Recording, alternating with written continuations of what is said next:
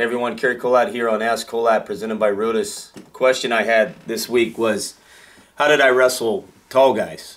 And obviously I get that question because I'm small in stature here and not a lengthy guy, and so almost every single person I wrestled was always taller than me, and some extremely long and lanky and much taller than me. And to sit here and try to explain that in a short video of how to accomplish that and do that, it'll never do it justice. You need that feel, and you need that partner mix. Well, for me, like, rules of engagement for guys that were longer than me was they always would like to post on my head or post on my shoulder and keep their distance. And so my strategy for them was to take the mat away. You know, typically a mat, if it's Wrestle mat, it's cut into 3 strips, but you get that half moon, right, when you get to an edge. And I tried to keep a long, lanky guy in that half moon part of the mat. I didn't want to give him that freedom to run around. I wanted to make sure that at some point I was going to pressure him enough that he would take a bad shot, and at that point I was going to down block and front headlock and create space so I could run and spin, or that closed that gap so if the guy built up I could get to his legs. So I wanted an extreme amount of pressure on a guy who was long and lanky, because a long and lanky guy feels just as threatened as you do. When you feel threatened, feel like, well, I can't get close, that guy doesn't want to have you too close. So when you get your hands on him and you can get up inside and get your head buried under his chin or in his chest or in his collarbone, he feels extremely threatened. And what typically happens is he wants to back his hips out. When he backs his hips out, he extends his stance, and then you go back to tricep pulls and collar tie pulls, and you're putting him down on his mat. And the truth is, with long and lanky guys, there's a lot of front headlock situations and a lot of spin situations that pop up during the course of the bout, whatever it might be, 6-7 minutes. But the fix, like I said, trying to explain it to you in a video is going to be extremely difficult. But this is where you have to be independent in your training and smart in your training.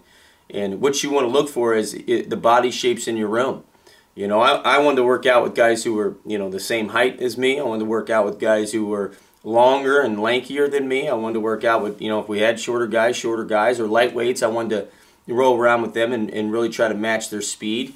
So if you have a habit of going with the same partner every day in practice and you're not attacking body shapes, it's different, because each guy's going to give you a different feel. It's when I'm running practice in our room, we'll rotate partners on certain days, and I'll say, get a different body shape.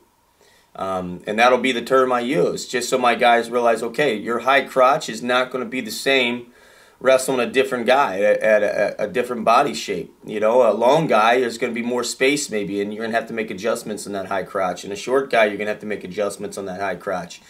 So to learn and really understand how to wrestle a guy of height, make sure you're using the body shapes in the room.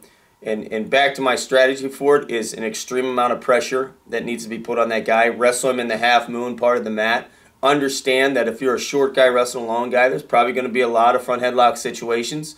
Is uncomfortable as you feel, crowding and him posting on you, don't reach for the hands. Keep taking the mat. Once you get in close, he's going to feel even more uncomfortable once you get your hands inside and get your hands on him. But your body shape situation in practice is where you're really going to learn it. Me sitting here telling you video is never going to give you the feel, but you do have an idea where you need to be, and it's a lot of pressure on a long, lanky guy. Hands are low, ready for the low single if he tries to dart from the outside, and every time he takes a step back, you need to crowd and make sure you have him wrestling in that half moon zone. But keep the questions coming. Again, you can post them on therudis.com under the comment section. We'll try to catch them there. Or you can always email me directly, or go to Kolat at kolat.com, one or the other. All right, well, have a good week, and I'll talk to you all next week.